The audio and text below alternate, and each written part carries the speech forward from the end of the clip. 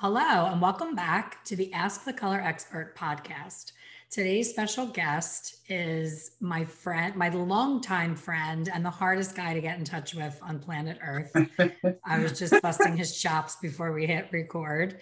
Ian McCabe. He resides are you in DC or right outside of DC?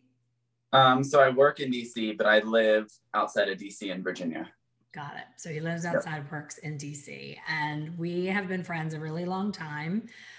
We met a long time ago at a Nancy Braun hair painting class, and we hit it off. And I tell him that we need to be the Sonny and Cher of hair color and take our act on the road, because when we get together, we have a lot of fun, but we also are very informative, and we're super passionate about sharing what we know about hair color. So we're going to welcome Ian. We're going to have a super laid back, easy conversation with absolutely no structure, because that's how we roll, and that's our best conversation. That's our gig. Your interview in my membership is still, to this date, one of the most popular that people refer to. My members are beyond excited that you're coming to the retreat to educate with us and share all of your wonderful knowledge. We're going to have so much fun in sunny Florida in March. So we're excited about that. I cannot wait. I know. I'm going to kidnap your ass if you stand me up. I'm going to send the cavalry. I'll end up in a body bag somewhere. Exactly. So one of my favorite conversations that you and I had was, we traveled as much as we could to different, hair events. And we always would meet up and have cocktails and share our thoughts of the day. And one of the most informative, life-changing, career-changing conversations that I had was with you and my sidekick, Ray. We were trying to have lunch at a BTC event that they didn't plan well for lunch, and the line was out the door. So we spent more time in line than we did at the class. And we just started chatting with other people in line, other hairdressers, about blonding and everyone's frustration with warmth. And we all know, how difficult warmth can be and how much we have to fight it. And you just blurted out, this comment about, well, girl, why are you using permanent color? Why don't you just use demi? And I was like, I do. I'm using, cream color touch demi. And you're like, no. Shades EQ, girl, just shades EQ. And I was like, really? For gray? Like, with the head to the side. Like, I always used it to refresh ends and for overall glossing, but I never thought that the amount of gray that I had could be taken care of with shades EQ until you said that. And that changed not only my own hair and hair color. I have to send you a picture of my along the way blondes that you probably looked at and cringed with me trying to lighten my base a little bit and cover my gray, which most people do. And now I look at it and it's like, I remember when I think it was at a class actually, and they started using Dia on your base, Dia color before it was Dia light, and it was, pretty alkaline. And even that, you were like, it's better, but it's still so warm, and Dia was, could lift quite a bit. And so you were still, it was a demi per se, but it was, so alkaline that you were still getting a very permanent, kind of color result, which was, just warmer than you wanted and warmer than you were used to, based off of your natural and stuff. So exactly. I remember that for sure. And even your original formula you had shared with me about using the gray drops. And even if I go too far with the gray drops, I start to get a little bit of shift with that as well. Exactly. Yep. Yeah, you have to be careful with the gray magic, like how much you use of that.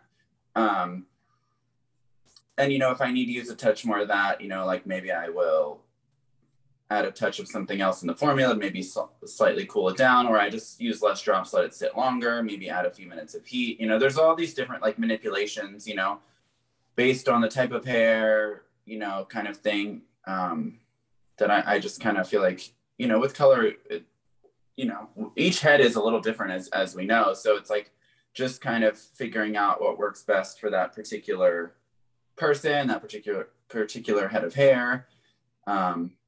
And how much coverage they're looking for too always, comes into play. Well, that's the perfect segue to my next comment, that you crack me up with your being so brave with like, let's just try it, you know, on a person who's like a woman who's, you know, a politician in DC that's spending hundreds and hundreds of dollars, where I will spend days on, you know, human hair swatches and like, you know, doing it on clippings from a client. Like I'll do it in that way, but I'm such a little nerd when it comes to actually just going for it on a head. And you just make it look like I had the special opportunity to spend a day at your salon, and I was just blown away by like all the little new, my favorite thing is doing that. We go to classes, right? And the person gets up on the stage and 99% of the work is pre-done. We don't get to see it. Where I've seen you on stage and you show everybody everything, every step, the good, the bad, the ugly. And I love that. A lot of times, you know, there's screw ups backstage and then they're not shared. So we all sit in the audience and feel bad about ourselves thinking, wow, they just totally pulled that off when they really didn't. Yep. So your transparency and your honesty and your authenticity, to me, I wish that I could be with you every time you teach and get on stage with you for the first 10 minutes, because when you first start, you're like so bashful and quiet and it takes you a while to warm up. And then 20 minutes in, it's like, yes, he's hitting his groove and he is there. So like you have so much to share and so much to offer. And it's like in the beginning, you're kind of like feeling the audience and maybe their energy is not where you want it to be. And that's usually, they say the first 5 minutes is the toughest anyway. But I wish you could see in yourself what I see in you as an educator. Like when I watch you, I mean, I've been doing this 35 years and I sit there and I have a notebook. My hand is cramped with the amount of notes on the simple things like what you did for my formula and telling me about, like, I used to look at those gray magic drops and be like, what a bunch of bullshit. Who uses that? Oh, I know, right? And then you're like, me? Use that. So I was like, wow, really? And then I pushed, you know, I just said to Ian right before we hit record, I'm pushing shades to its absolute limit of covering my gray because I'm getting more and more gray, but I refuse to go back to permanent because I don't want that orange color that comes with permanent color. So I'd rather see a little bit of gray left behind than see that dreaded orange. But I think now, even with all the things that have changed in the industry and all the different brands, and you and I have been through so many brands in the amount of time we've done hair, because we just keep looking for it finally being the one that's going to solve all of those problems, where finally, I think 25 years into my career, I finally realized it's simply not possible to lift hair just a few levels and have it be cool because of remaining pigment contributions that lives in the hair. So that was like, oh my gosh, finally, I understand it's not me. And it's not that I didn't pick the right brand. Yes. And there's so many colors listening right now that are like, wait, what? There isn't a brand that's going to get rid of that? Well, I mean, it's like, I mean, I think you and I, we both know a lot of colorists in the industry, right? And so I think you and I are probably two of the most, even though you know, I'm probably more of like a risk taker in a lot of ways. In one way, you and I both have been very comfortable trying a lot of lines. You know what I mean? And I don't know anyone else other than you and I that have really used quite as many lines. And it full on switch, you know, when we were salon owners, like switched the whole brand or had multiple full lines, you know, and then would get rid of one, bring another in. And, you know, I know that's like super scary for some people. And then two, I think there's a lot of people that are so tied to what they know. You know, for 15, 20 years, they only use this one line. And for me, I think that's very limiting because, you know, I think it is good to see what other things have to offer. Not that I think there's this like level 8 ash that is this magic formula that, like, you know, can somehow magically come back as cool as it left and, you know, doesn't fade warm. I mean, as we, you know, both know, that is not really so possible when you're dealing with natural hair. But I do think it allowed you and I both to really understand the difference of more of an opaque based, kind of coverage, something more translucent, something in between, something where, the naturals were, already, fairly cool, where the naturals were warmer, and all of these things, and how it left to how it came back, and understanding maybe the ammonia content or the alkalinity of one line versus another. I do think by you and I both going through all of those things, it taught us a lot, and really understanding the difference of finishes even. So not just having a permanent color or a demi-permanent color, right? Because within that realm, there is a whole lot of different, finishes and different, tonal values and stuff. So I think that is one really cool thing, by you and I being fearless in that way. It's really taught us a lot. And there are huge differences between some of these lines. And sometimes those differences are the difference between good and great. They can really help us achieve something with one line that maybe it would be a lot harder with another, or, or things like that. Absolutely. I actually was just, I purchased a virtual class. It's someone who's very well known in the industry, has a bajillion Instagram followers, and she's doing a demo, and she pulls out Shades EQ NA, and she's like, I'm going to use this 8NA because it's green. And I was like, whoa, back up. When did NA become green? Like, she's sharing that with, I don't know how many people she sold this course to. And that's someone who's, charging people for education and spreading the word. And yesterday on Facebook, someone said, I did a root shadow with 6 ABN. Why is it so blue-green? It was on a fresh highlight. And I'm like, why did you use 6 ABN on a fresh white highlight at the root of someone's hair and expect it not to be blue-green? So it baffles my mind that there's people working with these chemicals that can alter someone's hair color, and don't really understand. It's almost like, have you ever had a colorist describe Shades EQ by the name? They're like, oh, I can't even think of a name off the top of my head except for papaya, but they're like, oh, I put papaya and whatever. I'm like, I used Irish cream. I'm like, is that how you're choosing it, by like the fun name, like OPI nail polish? Or do you really understand the background tones, the hue, the saturation, the level? Like, there's so much more to it. Yet trying to teach all of that, I always try to get that, boiled down to like a 1-session class, and it's impossible. It's absolutely impossible. It really is. I mean, for me, the thing that I really, I guess the thing that I've really learned, one is like how people's foundation is just not there a lot of times, and I think too, it's like people get so, I would tell my team all the time, when I had the salons and everything, and, when I train people, I always say the same thing, right?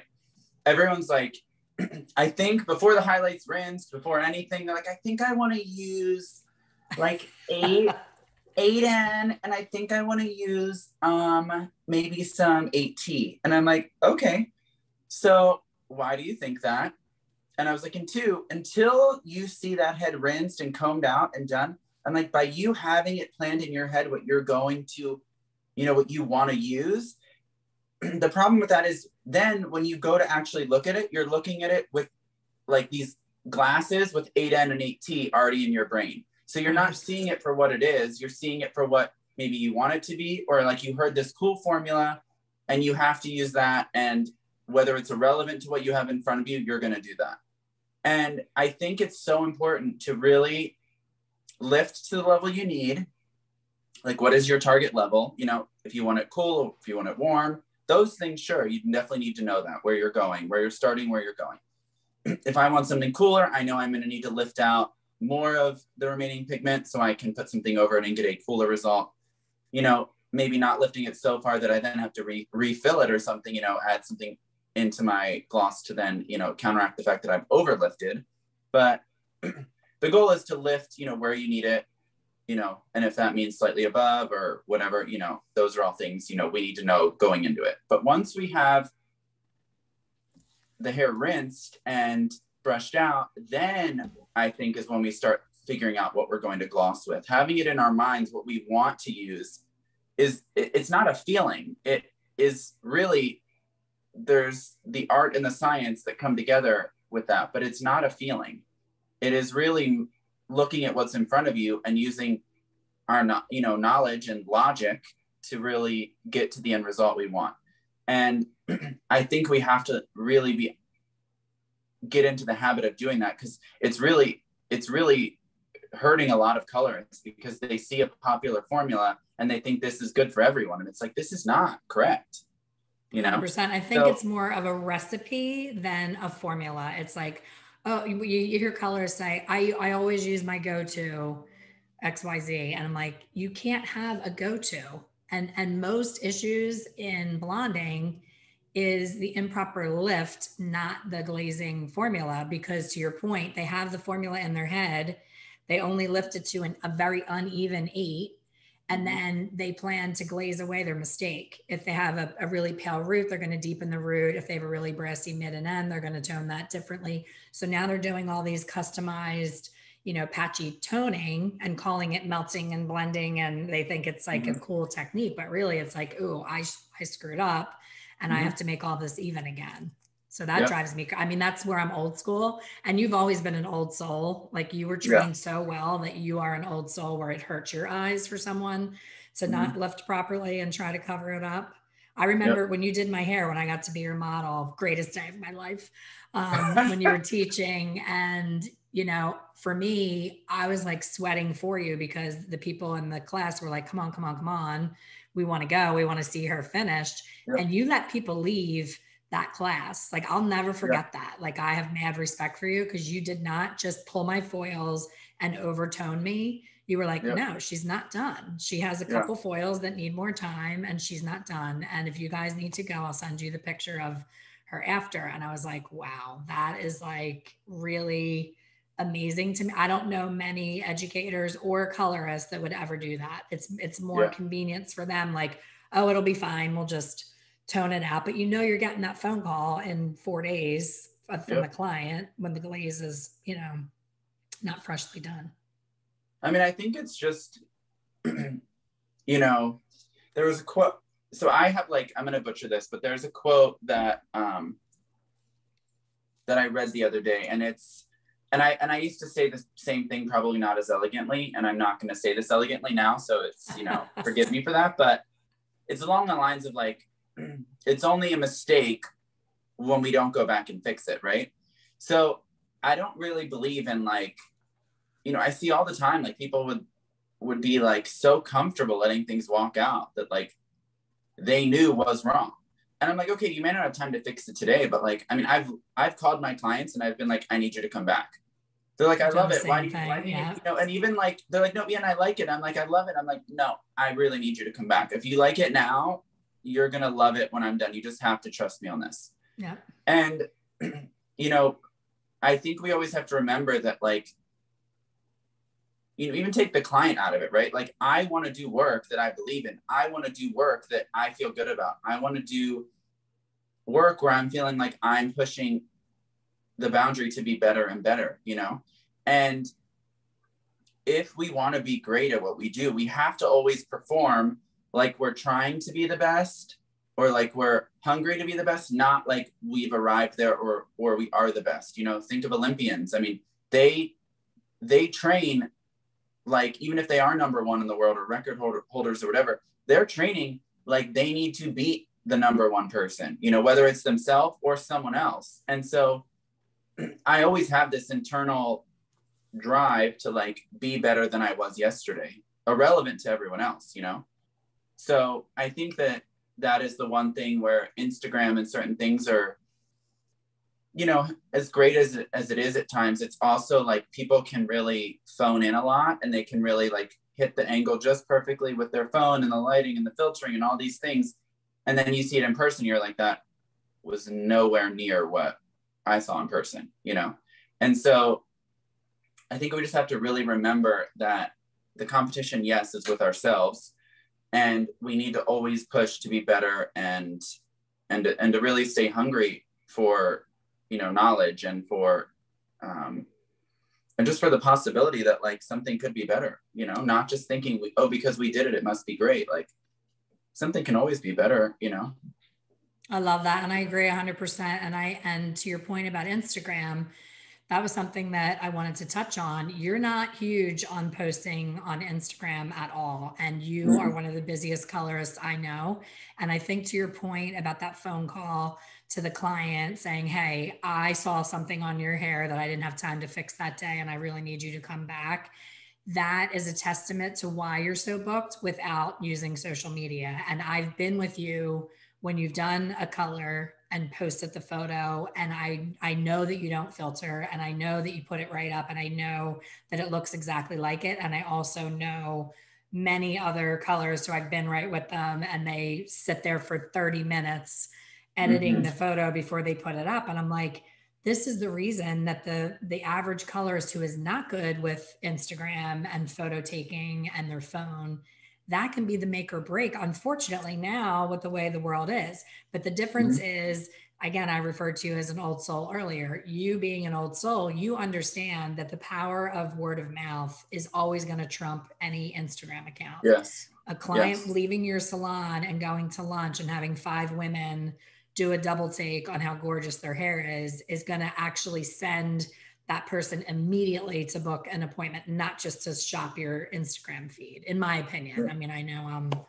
I'm old school too, but I mean, you know, as much technology and all that there is, right? Like there are just some tried and true principles in life, right? I mean, if someone does a great job and someone sees that, you know, they're going to say, hi, you know, who did your hair? You know, get your information.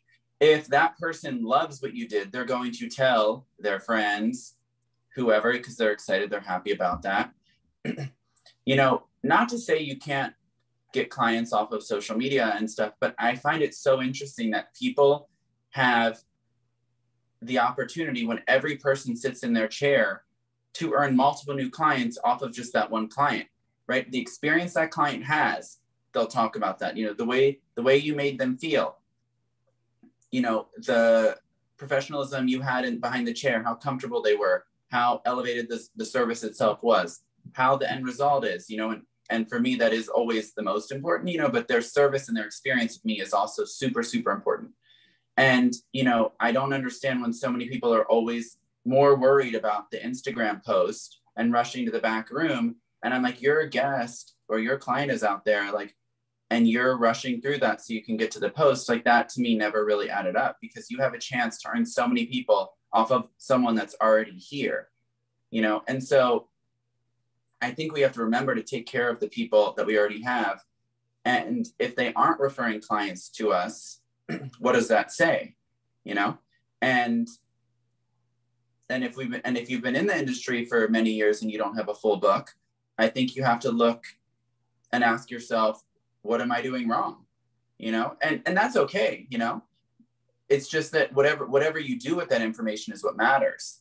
You know, is it my formulation? Is it my application? Is it the experience? You know, what am I doing that isn't adding up to me being a fully booked, you know, colorist or stylist or whatever? And same with raising prices. I see people wanting to raise prices far before they're ready to raise prices. Again, it's not a feeling. It is demand on time. When your demand on time is so great and you are fully booked, that is when I believe you raise prices. It is not because you've been doing hair for 3 years or 4 years, or you haven't raised them in a while. Like, what's a while? You know what I mean? All of these things that people think emotion should dictate, for me, it really is clear cut. It's demand on time. When you are busy at this level, then you raise prices.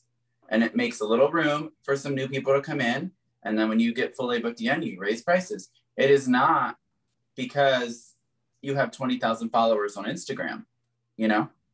Right. And I've seen the other extreme where people are not raising prices and they jump on social media and say, I'm so booked. I'm working, you know, 7 days, 12 hours a day. I'm so busy. And then someone says, raise your prices. And they're like, I can't, I'm afraid I'm going to lose a client. And they're like, what are your prices? It's like $35. I'm like, oh my God, you know, and then they'll make a big glorious announcement of my book is closed.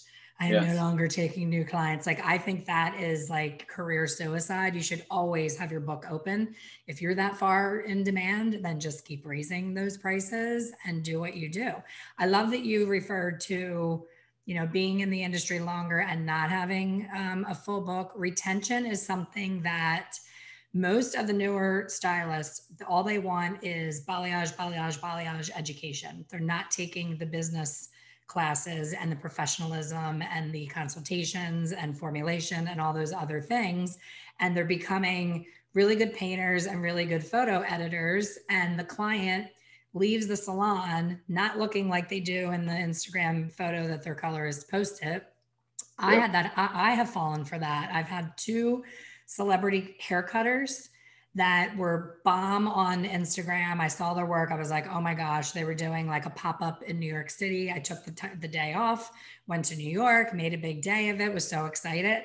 I left their salon and I'm walking around Manhattan and my hair is just like drooping, drooping, drooping. I look like I just rolled out of bed. The haircut didn't do what I needed it to do when I went to style it. And I'm like, the one was, I think, 450 for the cut, and the other one was like 325. Like, these were not inexpensive haircuts. Yeah. And that was a lesson for me because, you know, we can't help but compare ourselves sometimes. I'm like, oh my gosh, they've been doing hair so much shorter time than me, and they have this big following, and they're so famous, and all the companies want them to teach for them, and they love them. And then I go and get a haircut, and I'm like, that was an epic fail. That was like the worst thing that I ever could have done. Of course, my husband's looking at the credit card. Don't you own a salon? Why did you get these two? Because you want to see, right? Like, what is so special? And to your point, I could not have been treated worse than I did in those two instances. It was like I was I said, do I have my invisible cream on? My daughter was with me.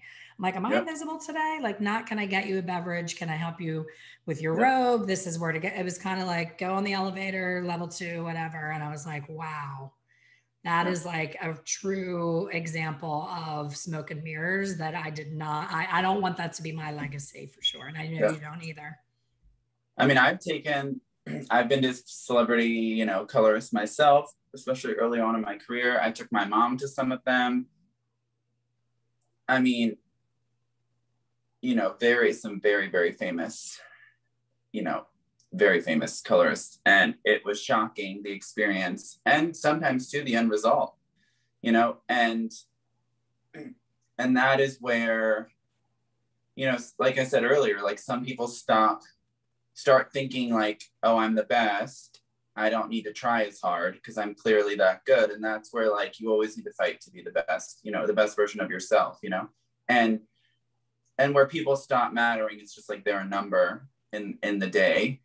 And so, yeah, I mean, I've definitely seen that. And then there's just some people, frankly, who I think are just smoke and mirrors across the board. You know, they kind of always have been, and that's been their thing. And they can get a really good picture, but, you know, maybe when you dig through, it's not as thoughtful as maybe you thought it was.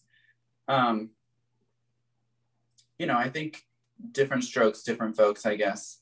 But for me, I definitely want to be able to, in real life, have the work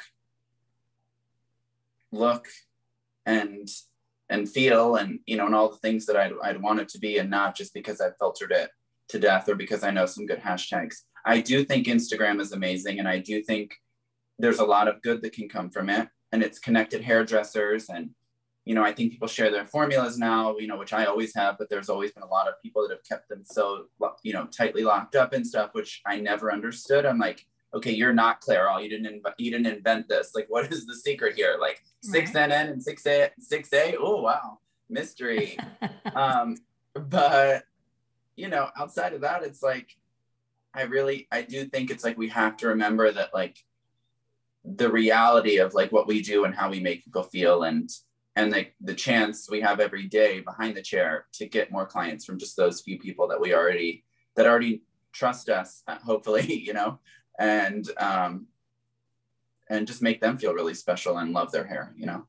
I love that. And I love that you mentioned Miss Clairol, because to your point about us being forever students and always looking for the next big thing, I know that one of your favorites is good old liquid Miss Clairol. And that is a testament to your foundational understanding of formulation that you can rock a Miss Clairol. I've seen your clients that you've used Miss Clairol on, and there's a reason Miss Clairol is still around after a bajillion years, and all these other companies are folding up and getting bought up by other companies, and it still exists. So I think sometimes people blame, I see a trend of that where everyone's blaming the product. 99.9% of the time it's user error. It has nothing to do with the product, for sure. And I think you're so humble and you're so full of knowledge, but you're always the student, you're always a sponge. You always take little pieces of what everybody teaches you and create something even better with your creativity. And I love that about you. And I know you're just heating up now. You're still a young bull. You have a lot more years in the industry. So I am blessed to call you my friend. I'm blessed to have learned so much from you, from just our fun conversations alone, let alone shadowing you in your salon and your generosity. Like, I'm like, dude, I want to see your salon. I want to visit. You're like, come spend the day. And like you said, most salon owners, oh, I don't want anybody knowing my secrets. You're an open book because you know that it's not a recipe. It's not just mix this and this and put it on everybody's hair, that it's going to be a different result. There's porosity, there's density, there's so many other factors that come into play. But I want to see more of you. I want you to do more. Other than my retreat, I think we really need to get that Sonny and Cher act going on the road. I think people miss in-person education. And I think for sure a more intimate version. Like, I can see us doing something with like 25 people where they really get our attention and not 300 people on a big drop down screen and a PowerPoint. Like, really get our hands in there and do like fundamental everyday color that's missing in all the fluff, you know? I mean, even just, I mean, I always say this, but I feel like I'm a broken record with this, but it's like, I mean, even things as simple as like a base shift or a base adjust, or things like gray coverage. I mean, you know, how to make someone a redhead, you know, I mean, even just, you know, getting a you know, great coverage, getting an even result. I mean, all these things, it's like, I see so many people slapping base colors on. I see so many dark hairlines. I see so many things that I just feel like fundamentally is lacking in the industry, you know, 100%. Like redheads blow people's minds, and like, and, you know, glazing or shifting the base some, and all of these things. It's like, I just still see people struggle so much. And that for me is such an easy, like, you know, bread and butter client. And I don't mean I should say it's simple. It's not easy, right? It's like that saying, like, It is simple, but it is not easy. And I do think there is such a need for people understanding how to get an even canvas, you know, because I just see so many people just going in and highlighting, and I'm like, okay, that's great and all, but like, now it's like a tic-tac-toe board. You have these like highlights going this way and these bands going all the way down. And it's like, maybe we should try to even that out a little bit before we go and add a ton of dimension to it. So I don't know. I just feel so strongly about that. Of course, the painting and the highlighting and all that is stuff I love too. But I think the foundation for so many people scares them, intimidates them. They think it's not important, whatever the case may be. I think it's the thinks it's not important thing, because I think people have gotten so used to underlifting and overcorrecting that they're not ever really correcting the overall hair. And that's what I started when we started chatting. I said my colorist that I finally found who knows what they're doing is leaving Florida. I was trying to do it myself because I couldn't find anybody. So you can imagine the banding in my hair. And the first visit with her, she had me blocked off for an entire 4 hours. And I was like, hella freaking Luya. Finally, somebody who gets that I'm a brand new client.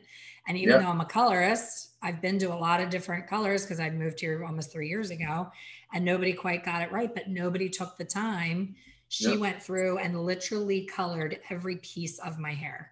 Like, there was not a piece of hair that was not addressed. And I was like, oh, thank you, Lord. And now she's moving. I'm like, where are you moving? I'm coming. So I'm holding you to that. We need to I have access to a beautiful big beauty school in Sarasota. You and I need I to love get Florida, that so I on will the be down books. there anytime. All right, you heard it, folks. You heard it. When he blows me off, when I follow up with him, when he blows me off, you can call him out.